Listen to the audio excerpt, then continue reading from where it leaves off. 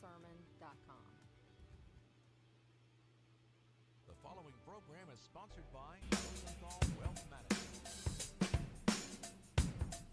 Larry Rosenthal is a registered representative offering securities and advisory services through Cetera Advisor Networks LLC, a broker, dealer, and registered investment advisor. Member FINRA SIPC. Cetera is under its separate ownership for Rosenthal Wealth Management Group. Rosenthal Wealth Management Group is located at 9265 Corporate Circle in Manassas, Virginia, and can be reached at 703-330-3100. Chris McKay is not affiliated with Cetera Advisor Networks LLC, nor at Rosenthal Wealth Management Group. Bob Jones is a marketing assistant of Rosenthal Wealth Management Group and he is associated with Cetera Advisor Networks LLC. It's time now for Making Money Sense with Larry Rosenthal. Larry is recognized as one of the nation's leading financial and retirement planners and is here right now to answer your questions. Author, speaker, and talk show host Larry Rosenthal is dedicated to teaching others financial stewardship from a biblical point of view. Call Larry now. Studio lines are open at 855-767-3123. That's 855-ROSE-123. Making Money Sense is on the air. Well, welcome to Making Money Sense, the Larry Rosenthal Show. It is good to see you, sir. Well, it's good to see you too, Chris. And how are you doing? So far, so good today. Having a good Saturday morning so far? I'm having a great Saturday morning so far. Nice. I like to hear that. It's a little chilly, but other than that, I'll get by.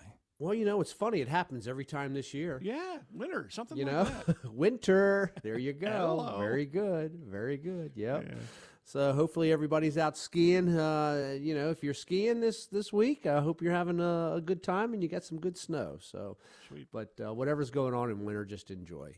Hey, you know, so let's talk about, boy, we've got a lot to talk about right now. We always do, and it's a lot of fun. You sound like an automobile going into gear. You know, if you're first gear, now you're second. Now it's really got a lot of. Let's roll. Yeah, exactly. So a couple of quick things, some announcements. So we're going to do something a little different this year. You know, every month we roll out, except for the summer months, we roll out educational webinars for people, and people attend from all over the nation on them. And so what we decided to do this year was, if you go visit my website, LarryRosenthal.com, and kick on seminars and events, you're going to see an entire list of them there. We've got all the subject matters, all the titles, and next week we'll populate them with links to register, but go check it out. This way you can just sort of sit back and take a look. We're going to be delivering lots of continuing education for everybody in the financial planning world, you know, to learn how to properly manage wealth, how to grow it, how to maintain it, reduce taxes, charitable giving, the whole 9 yards, and estate planning. So this week in the markets were kind of looking for some direction a little bit. You know, the markets were really waiting on Thursday's inflation report and then Friday's producer price index report. Inflation came out hot for December. It was estimated to be up 3.2%. It actually came in at 3.4%, which made the markets get a little nervous and a little shaky on Thursday, but then followed up with a reduction in PPI on Friday, which is the producer price index, which basically is cost of goods. What does it take for somebody to produce something? That went down. It went down a little bit more than anticipated. So it sort of leveled things out a little from the standpoint of where is inflation now. But then backing it up in you know, from the Fed's view, they actually came out this week and talked a little bit about, you know, they feel that that interest rates are high enough right now to continue on a slow decline, bring inflation down, which is great. And they're just going to be data dependent. So we are in stage 2 of this cycle right now. Stage 1 was raising rates. Stage 2 is pausing, waiting to see where we are. And then stage 3, probably somewhere in the springtime, maybe Memorial Day weekend, maybe even into July 4th, somewhere in there, we should start to see the Fed act a little bit and possibly start to bring rates down slightly. Again, it's going to depend on these readings over the next 3 or 4 months. But what that does is it moves the Fed from being against the wind, against us, to in our camp now. They're just sort of sitting on the bench waiting, which is good. Okay, we don't want them pitching balls, right? We want them on the bench. It basically is where we are. So that's good from that standpoint, getting that in our rearview mirror. So now, quickly, Wall Street pivots its eyes very fast, as it should, to the fundamentals of the economy. What's going on? And as we know, the primary reason people buy stock is based off of the anticipation of corporate earnings. You know, Company A says, hey, things are great. Company B says, we can't sell anything anymore. You want to buy Company A's stock, right? So when you look at the broad scope of how are company earnings doing, that's a good indication of where stock prices could end up going.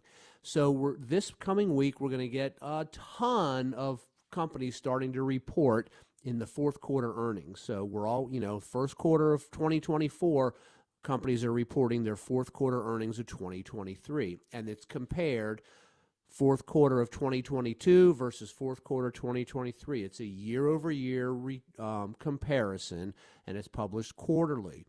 And it looks like the estimates in the S&P as an aggregate here are going to be probably increased about 4.4%. That's by LESG, and they were talking about that data on Friday. So these are some of the latest numbers. It's down from 5.2, and that's okay.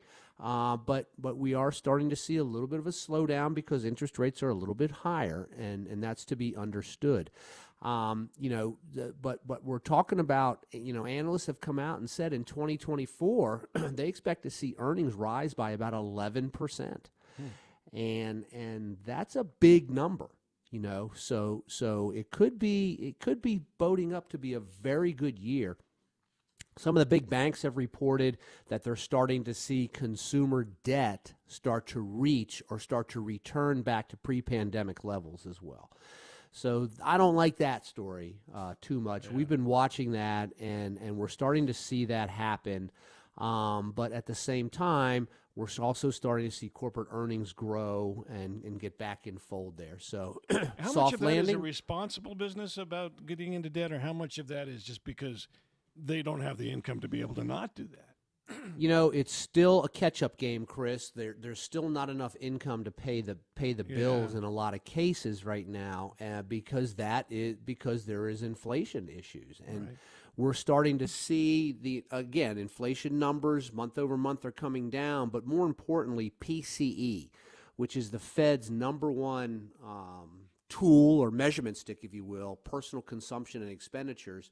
They're looking to see where people are buying different things. For example, you go into the grocery store, Chris, and you buy cereal. Right. And your brand name cereal, let's say, is I don't know, $5 a box, okay? Mm-hmm. And now you say, well, I'm still hungry in the morning. I still want cereal. But instead of getting the one for $5 a box, which has now gone to $7 a box, I'm going to switch to an off-brand and get one for $4 a box. I'm still eating breakfast. You're still doing the same consumer function, but you've made an alternative pricing choice. Okay, you're not skipping it, and that's what the Fed's looking at: personal consumptions. Where's Chris spending his money and expenditures? Okay, does that mean buying less of a house? Does that mean buying also less of a car? When capital, exactly. If you started to say, hey, I want to go finance a car last year, and you said, I'm going to wait till Christmas and do it, well, hey, that car payment probably went up $100 a month before you went ahead and bought it. The same with a house. You can go. People are still buying homes. I was talking with a client this week, and we were breaking down the real estate market, and I was showing her that where things are right now, and talking about go back in time. The last time we had accelerating interest rates with accelerating housing prices was back in the 80s, and that was simply due to supply and demand. Mm-hmm. Back then you had a whole bunch of baby boomers that needed to sort of get out of the parents' basements, right, and go buy a home. So we had a lot of demand for less supply in the housing sector. Same thing going on now. A lot of millennials are getting to that age right around 30 or so, and they're looking to buy homes. They're looking to purchase, and they're getting out of this quote-unquote rent game that they were doing for a while, and now they're saying maybe homeownership's not that bad of an option. And so you've got a big amount of people looking for homes coming out of the pandemic where we basically stopped building for a year and a half almost, right?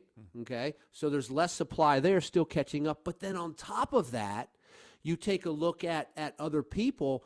Many people are saying, I'm not going to sell my home now and move to the other home that I want because my current interest rate is 3%. I have to go get a 6.5% rate. So they're sitting tight, okay? So again, less supply, but we have demand. So now we're seeing rates going up, but real estate prices are still being stubborn. And that's probably going to last for another handful of years. It seems like it's actually cheaper to almost build your own home than buy existing construction, I've noticed. I don't know. It could very well be.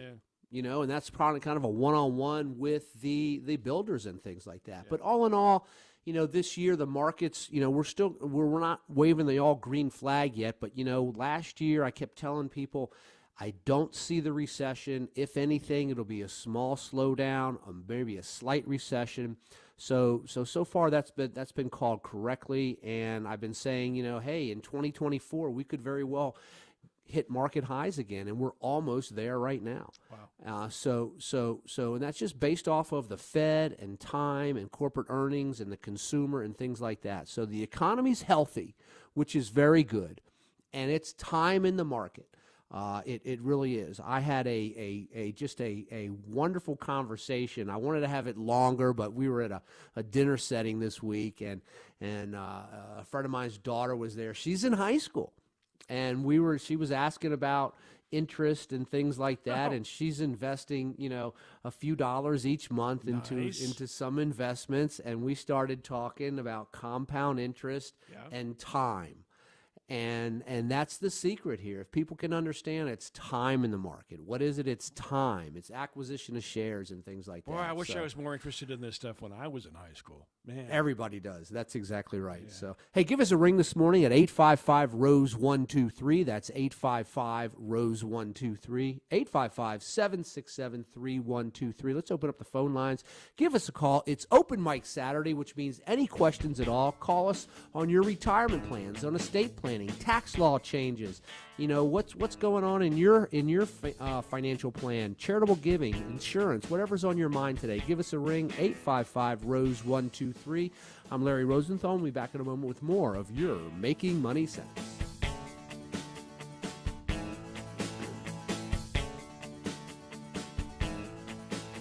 You are listening to Making Money Sense live with Larry Rosenthal. Phone lines are open for your retirement and financial planning questions at 855-ROSE-123.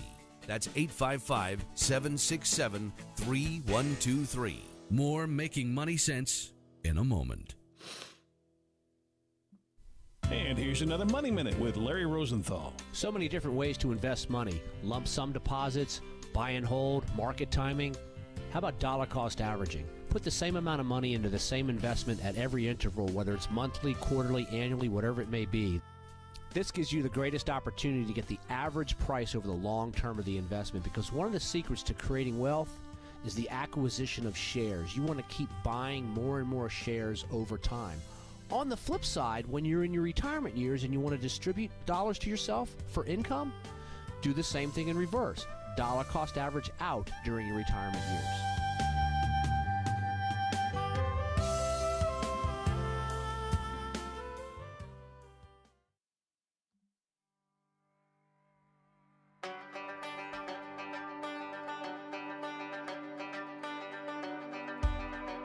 You've seen and heard him on Fox Business, CNBC, and the Wall Street Journal.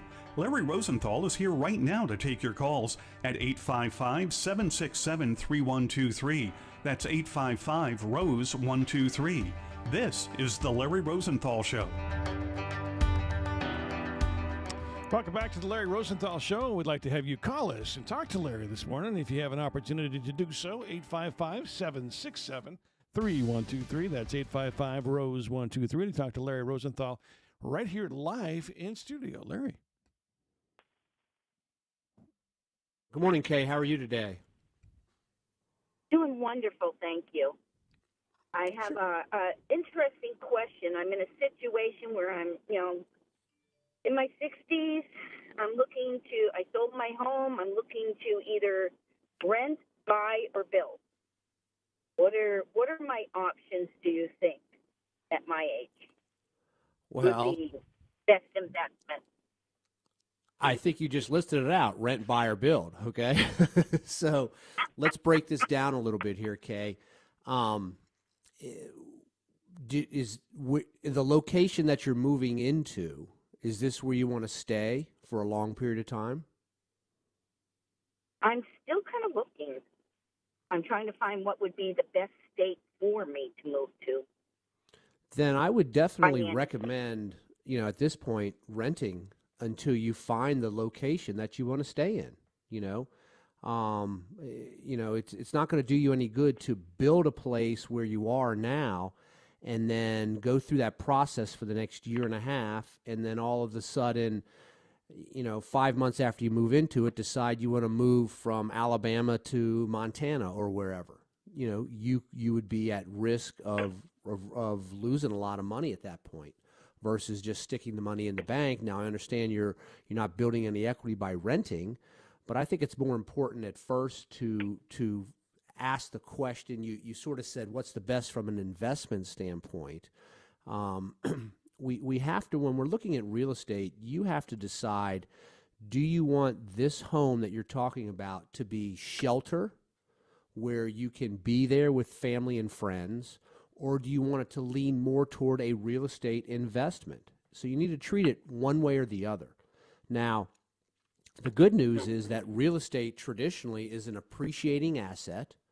So if you're looking at, I would approach this first as shelter, family, friends, gathering place, that type of a scenario. So I would find the location that you want to be in first.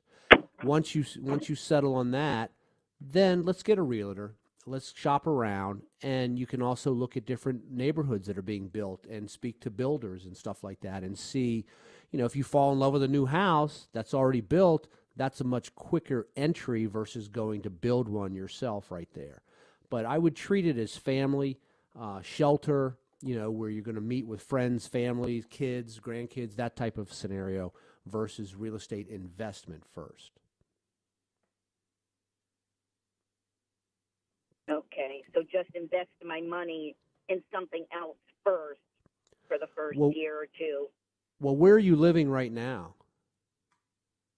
In a rental. Okay, and in this rental, are you shopping around in the same state, same location to find a real estate, to find a home, or are you looking outside of your area? What's your plan here? I mean, there's nothing. There's also nothing wrong with. Pardon me? I'm looking around to see which state is warm and which state has the lowest cost of living that's still safe as an older person. I get it. So after you go through that process, then you can determine if it's best to build or buy a place, or even move there and rent. One of the issues, too, that when you're looking at buying a place is make sure you don't end up being house rich and cash poor. Unfortunately, I've seen that happen as well to people, where you buy this new retirement home, it uses a lot of your cash, but now you don't have a lot of money to do discretionary things with. So make sure that you've got that balance, that thing balanced out correctly, okay? And if you want, I'll send you out our toolkit, and we can have one of our advisors help you. We've just the other day we were pulling up for somebody a list of states that don't tax retirement plans. So there's a lot of different ways that we might be able to help you. Look across the country and in different counties from that standpoint to make sure things are more efficient for you, if you'd like. Okay. Yeah, I've been looking at those tax-free places. What I'm looking at is, say, if I have a place, would it be better for me to own someplace? Or how would I leave? I guess what I'm trying to say is, if I build something, how do I leave a legacy for my kids? How do I leave money for my kids? Long term, it's a good long term. Usually, real estate is a good investment from that standpoint. But how do you leave a legacy for your kids? Any assets that you own, you just need to point the beneficiary to whomever you want it to go to, whether it's through a trust or just a beneficiary form. and you can attach a beneficiary form, transfer on death for real estate, or you can place it into a trust. So now if we're opening up the discussion to how do you leave your assets to your heirs, first of all, you've got to look at estate planning in two ways. One, while you're alive, and two, when you pass. When you pass, assets are going to go to your heirs, the IRS, or charities. And with doing some planning, you can minimize exposure to the IRS and give efficient, transfers to your heirs and to charities. So maybe we start there. Maybe we take a look at shopping real estate, finding a place that's affordable, safe, and then taking a look at how to pass assets on to your heirs. Also passing real estate on to heirs a lot of times is a challenge. Let's suppose you have two children. Ooh, okay. And one wants to move in and the other one wants to rent it out. Or one wants to rent it out and the other one wants to sell their piece out. Now what are you going to do? Right? So sometimes leaving real estate to kids or to other people is a challenge because, again, they have legal ownership and two of them want to do different things with it. Now what happens? So you have to make provisions for that in your will or in your trust and things of that nature. So think about, list out the different assets that you have and then how you want those to go and to whom and when. And that's the most efficient way. That's what we take to an estate planning attorney to say, okay, let's do a will and possibly a trust around the wishes that Kay has right here in the state of Alabama. So, Kay, I'm going to put you on hold here. I'm going to have Bob get your information, and we're going to send you out some of the basics in estate planning and help do some real estate stuff for you as well, okay? Okie dokie. Thank you. All right. Well, you have a great new year. Appreciate the phone call. Let me place you on a quick hold there. Hey, you're listening to Making Money Sense. Give us a ring, 855-ROSE-123. Let's bring Beth on from Ohio. Good morning, Beth. How are you today? I am well, thank you. How are you? I'm well. How can I help you? My husband and I own a home, free and clear. We purchased it back in 2013 for a very minimal price. We put some work into it, and it is basically right now quadrupled in value because, again, we didn't buy something that was fancy. We made it fancy. Okay. We want to move in 2 years to a southern state where it's warmer. We do have that 2 years that we have to wait at this point for family issues. We're worried if we wait to sell that the market will go down and we won't receive the same amount then as we would if we sold it now and just rented a place for 2 years here in Ohio. Well, if that's what the concern is, then go ahead and sell it now and pocket the profits you have today and then rent for the next couple of years. That may give you the opportunity also to put, to shop for a nice place. It can buy you some time to start shopping for a place down south. And you can possibly use some of the proceeds that you have from the sale of your current home in Ohio to make a nice down payment on a property somewhere in the south, and maybe you can even rent that out for a couple of years. So you have a lot of choices right there from what you're saying. But you can also apply some math to this too. And let's suppose that the value of your home, and I'm just going to make this up, in Ohio, let's say is $700,000, okay? And what will it cost you if you rent in Ohio for 2 years? Let's suppose the rent is $25,000. So over the course of 2 years, that's $50,000, right? So your house would have to drop a certain percentage, right? It's probably 7 or 8% in order for you to lose that rent money. Do you see what I mean? So you're going to have to say, I'm going to spend money on rent, which is coming out of the proceeds from the house. Do you follow what I mean? So that's kind of the math behind looking at your break-even point versus market values. But on the flip side, what happens if the property value continues to go up in Ohio? Okay? Right. That's a possibility too. So it boils down to this. Okay, it boils down to this question and this concept here. One, Are you happy with the return you have on your home if you sell it now? Will those proceeds allow you to sort of turn the page into a new chapter of life, harvest those profits, and then move on with the rest of your plan for you and your husband and your family in life? If the answer is yes, then the next question is, do you want to risk property values going down and you losing the ability to accomplish your next financial planning objective and goal in your family? Or are you happy with it? Or are you a gambler and say, you know what, I'm gonna roll the dice and try and get a little bit more out of this thing? So that's really where it boils down to as far as your risk-reward relationship on it all. But remember, when you do sell the property, if you did sell the property now and rent in Ohio, it's going to buy you time to shop in a southern state that you mentioned, and it's also going to give you the opportunity to consider buying it now and renting it out, or just sitting tight in Ohio, renting, and then shopping, down south. So you've got a lot of opportunities there, as far as all that goes. So I think that it's really just a math game and a risk-reward game on what you want to try to do.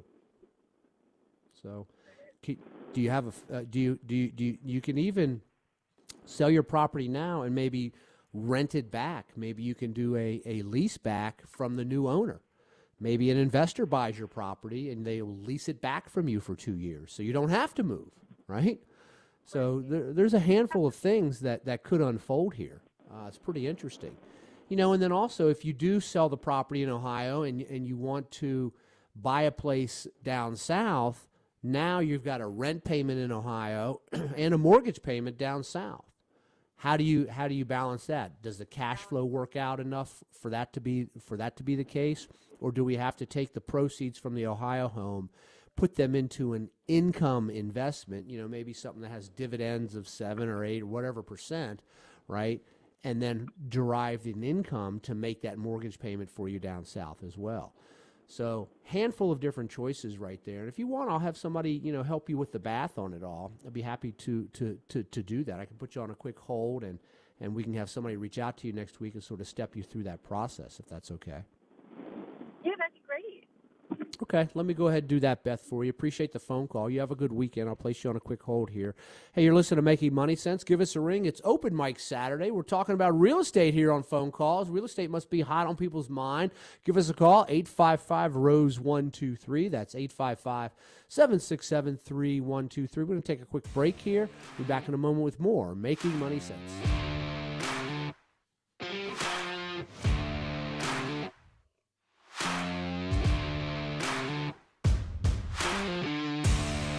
Listening to Making Money Sense live with Larry Rosenthal. Phone lines are open for your retirement and financial planning questions at 855-ROSE-123. That's 855-767-3123. More Making Money Sense in a moment. There are still too many countries that give little or no assistance to disabled children. In third world nations, these children could be left alone while parents try to eke out a living. About 10 years ago, residents of Prince William and Fauquier counties in Virginia formed Children with Disabilities Fund International.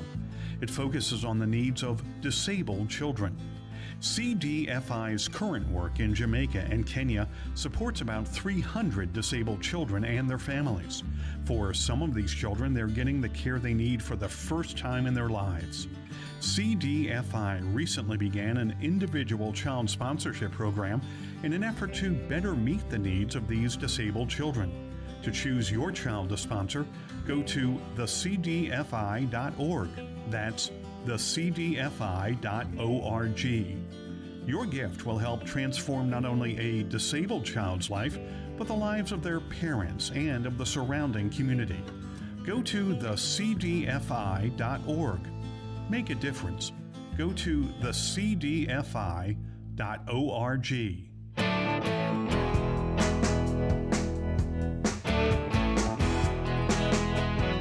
You're listening to the Larry Rosenthal Show, 855-767-35. Rose 123.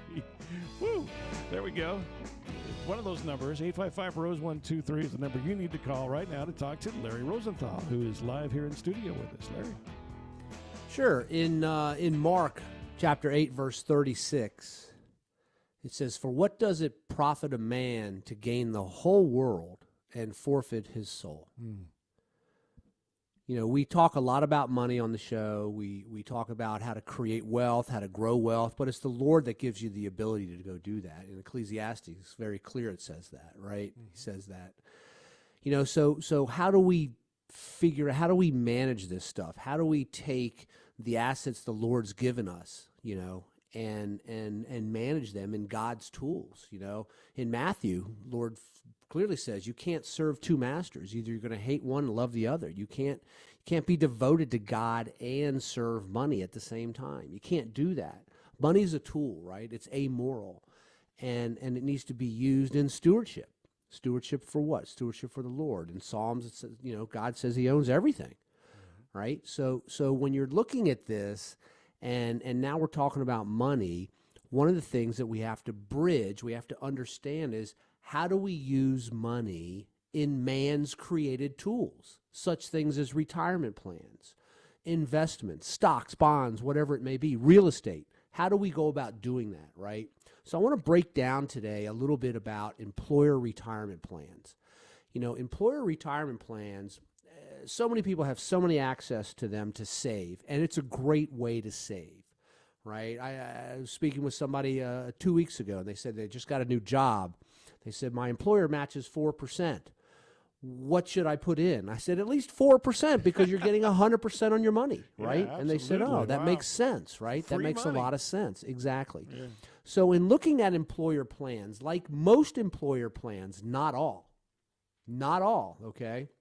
Because we see a lot of them come through. But most employer plans supposedly have low-cost investment choices, funds, ETFs, things of that nature. For the most part, that's true. They're very competitive, but they're not the lowest that's in the industry. You know, so how do you utilize this? How do you use your employer plans? Now, remember this. When you're saving money, that's one thing.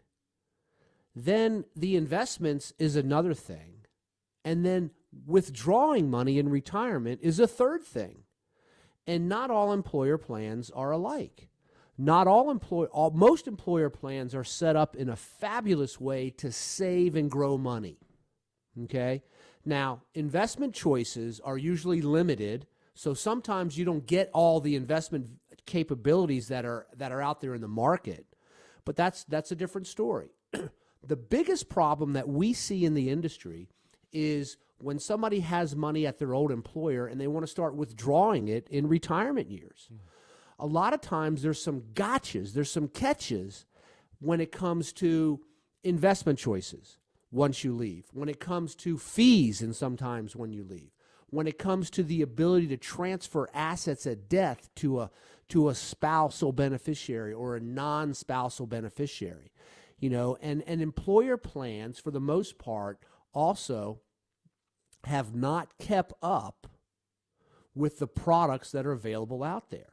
Most employer plans don't have hedged mutual funds, hedged ETFs, high dividends. Some of them avoid sectors. Some plans, you know, like if you take a look at the government TSP, the Thrift Savings Plan, you can't invest directly in a real estate sector or technology sector or finance sector or emerging market sector.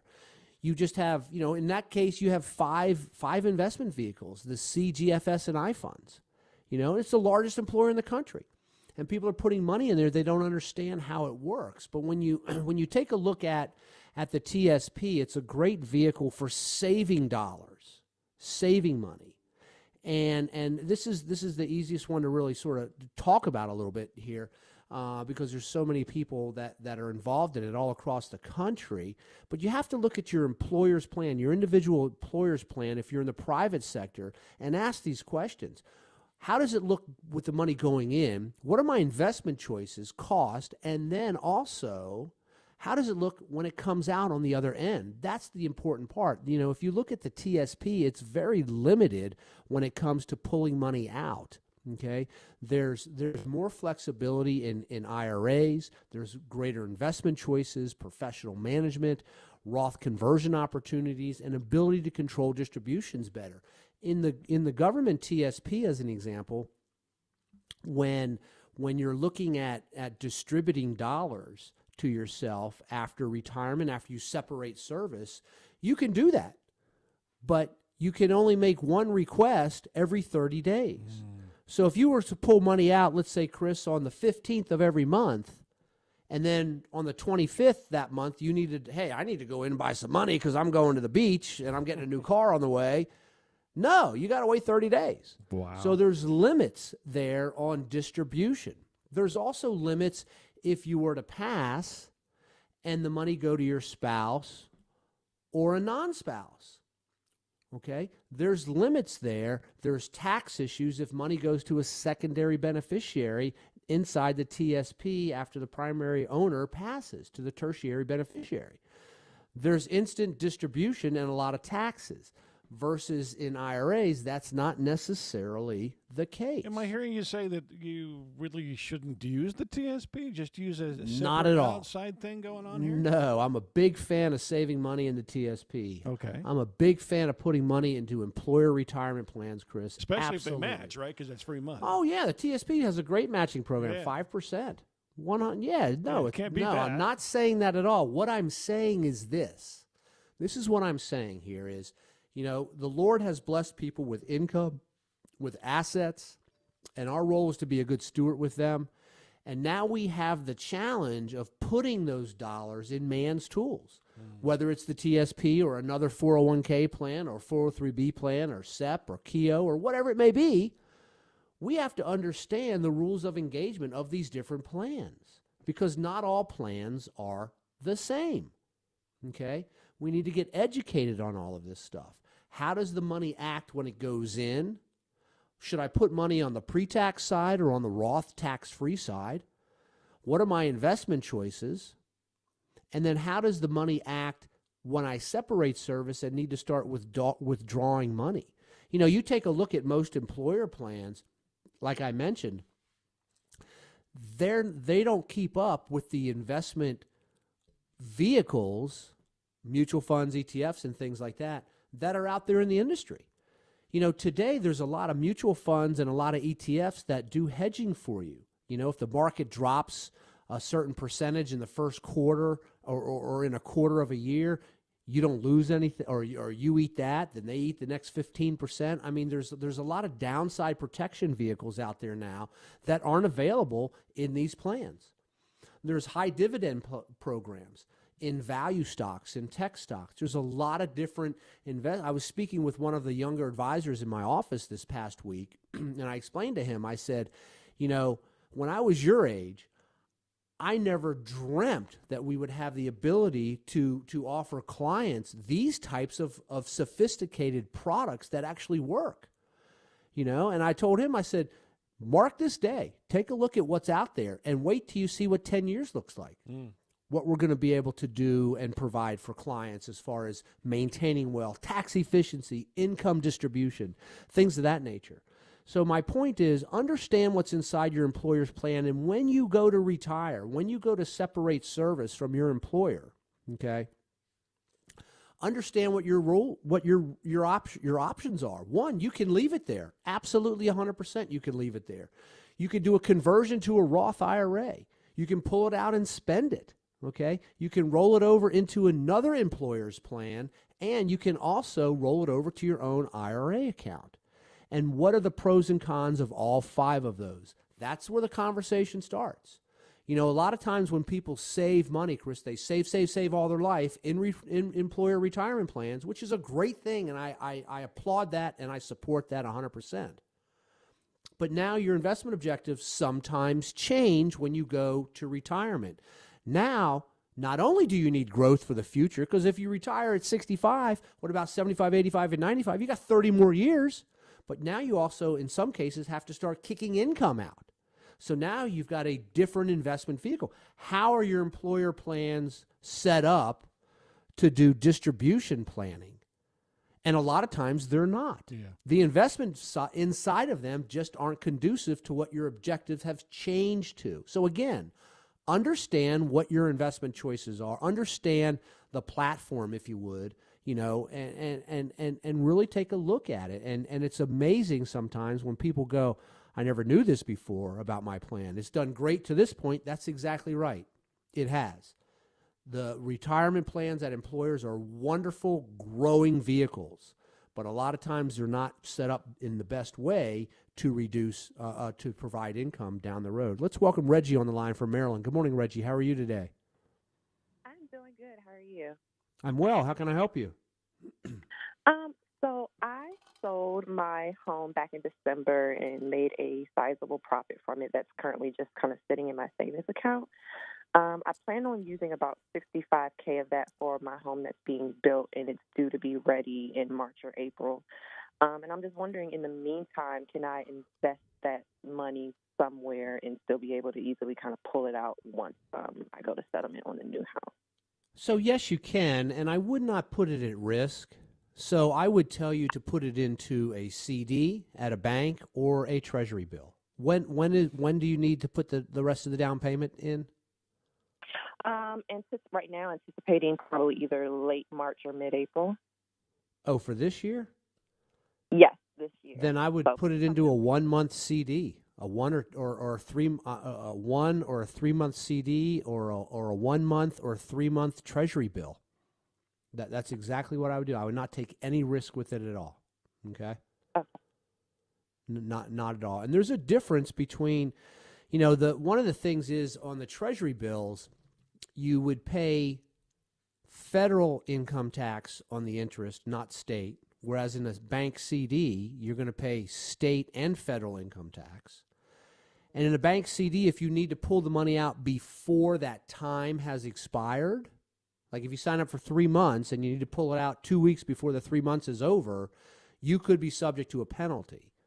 Whereas in the treasury bill, there is no penalty. You're just going to get the interest to date that you pull out when you pull it out. So they give you a little bit better flexibility or liquidity, I would say, and probably at this stage of the game where we are, a little bit higher interest rate and better tax efficiency for yourself. So that's what I would take a look at. And if you want, we'll send you information on treasury bills, show you how you can purchase them, but it's just a real quick scenario right there. So you're not talking about a lot of money here, Reggie, and a very, very short period of time. So I would not take any risks. So either bank CD or treasury bill, okay?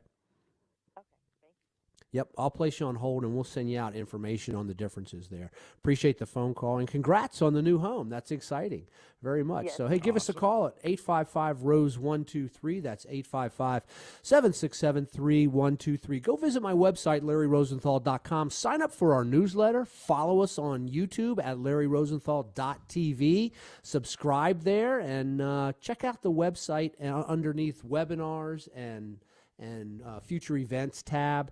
We've listed out all of our educational classes that we're going to be doing for everybody around the country this year.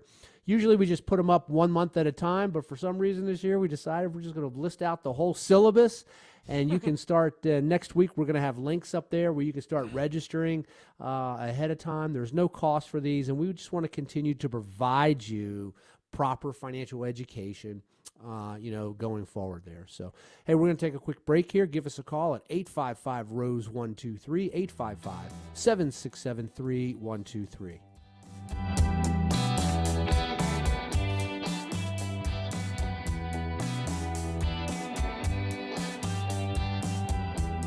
You are listening to Making Money Sense live with Larry Rosenthal.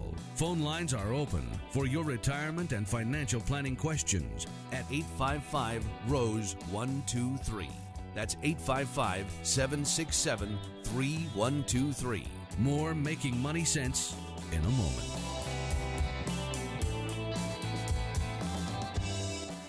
And here's another Money Minute with Larry Rosenthal. So many different ways to invest money. Lump sum deposits, buy and hold, market timing. How about dollar cost averaging? Put the same amount of money into the same investment at every interval, whether it's monthly, quarterly, annually, whatever it may be. This gives you the greatest opportunity to get the average price over the long term of the investment, because one of the secrets to creating wealth is the acquisition of shares. You want to keep buying more and more shares over time. On the flip side, when you're in your retirement years and you want to distribute dollars to yourself for income, do the same thing in reverse. Dollar cost average out during your retirement years.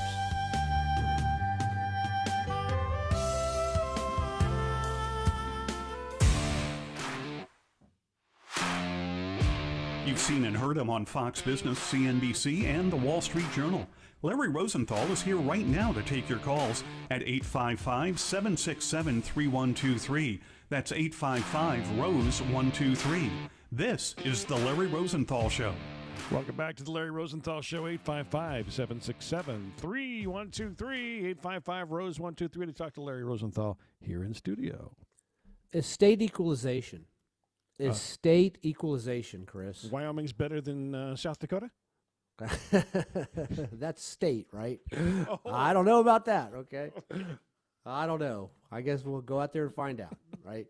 All 50 states are better than the others. Okay. Put it that way. How's that That's sound? equalization, right? Yeah. So, no, let's talk a little bit about estate equalization. Estate, got it. Oh. Yeah, estate. Yes, estate. This came up recently, and it is, I'm famous for always talking about financial blind spots. And this is a true financial blind spot in people's financial planning, estate equalization. You have one child who, when you're dealing with this a lot of time, you're dealing with heirs that are adult children. And suppose you have one adult child who comes across hard times, and maybe you're helping him or her financially. And then you're starting to think about, well, what happens if you pass? How do you equalize that out? Because theoretically, that one child received assets before, so there's less assets now to pass on to both kids. Mm-hmm. How do you equalize that? How do you do this? What is fair distribution? Sometimes equal is not always fair as well. Depends on which one of the kids you ask, right? It depends on which one you ask. That's correct, Chris. So how do you take a look at estate distribution? How do you, first of all, sit back and figure that out? A lot of people say, we have a lot of clients that, they've got grandkids and they put the same amount of money exactly on the exact same day into the 529 plans for the grandkids. So everything's as even as possible. And I love that. But how do you do estate equalization? Should you do estate equalization? How does it play out? What about the complexity of assets that you're passing on? Seems like every family's different, isn't it? 100%. That's where I'm going. Yeah. Everything is different, but yet it's the same because you're not taking anything with you, right? You're leaving everything behind. Heirs, charities, the IRS. We already know that. I'm going to figure out a way, Larry. I'm not sure how. But you are? Yeah. I figured you would. Okay. There's a lot of jokes about that. I can get into that, but we'll do that afterwards, okay?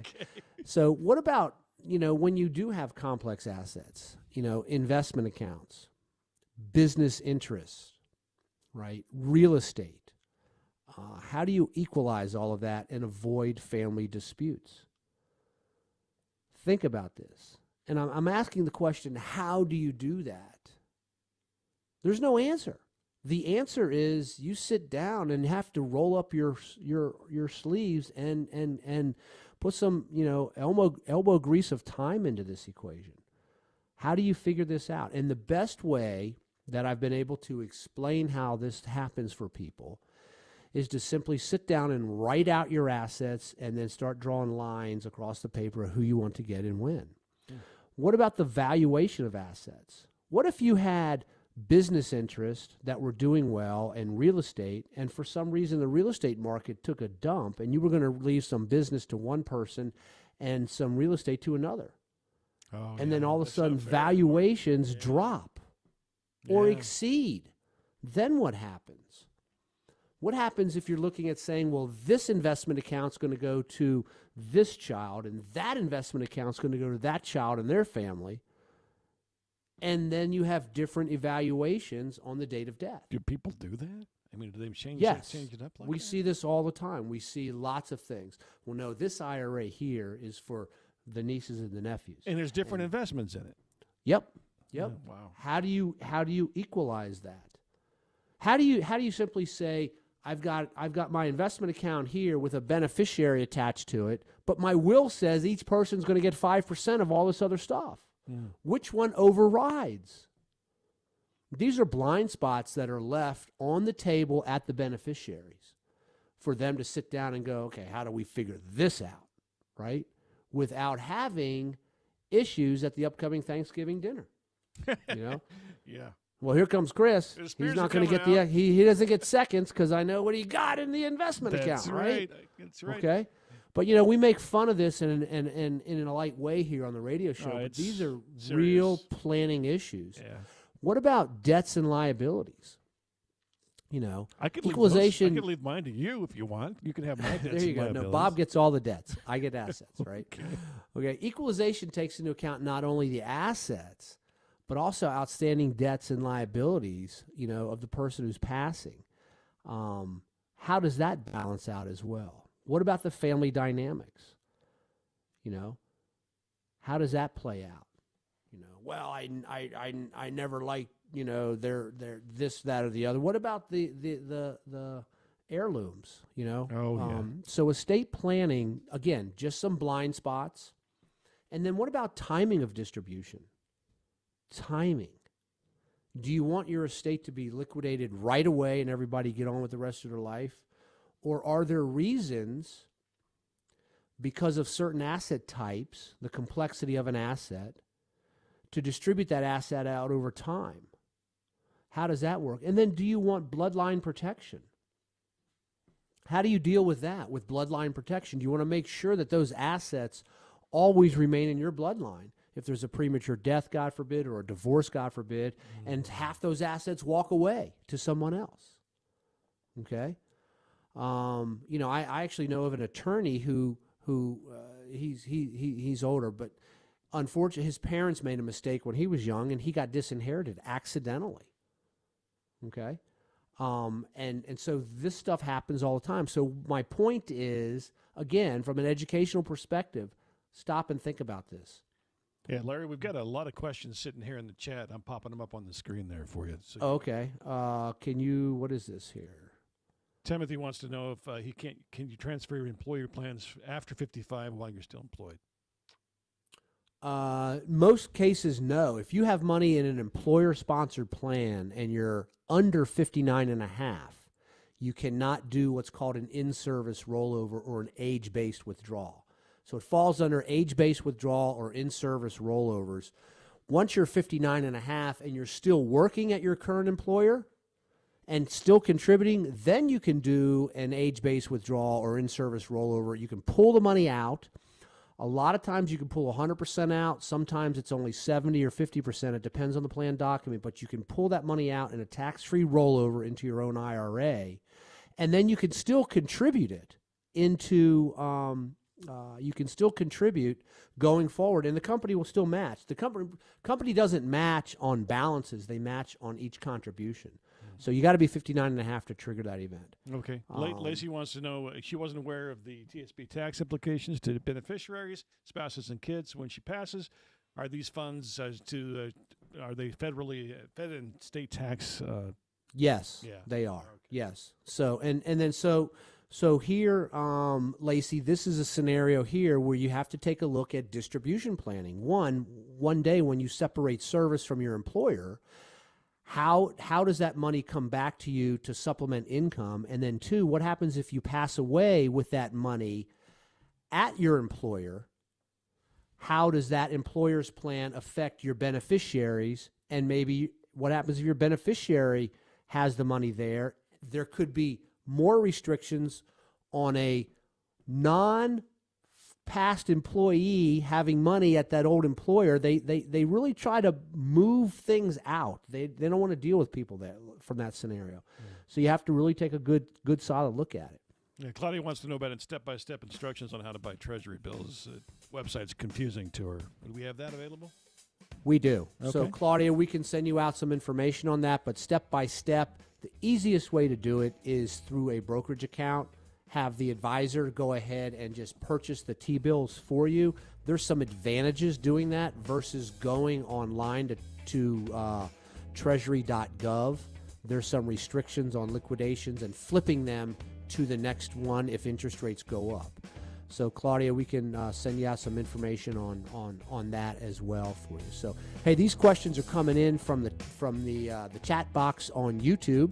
So you can go to LarryRosenthal.tv and send us off a question there, written question right there, or you can give us a call at 855-ROSE-123.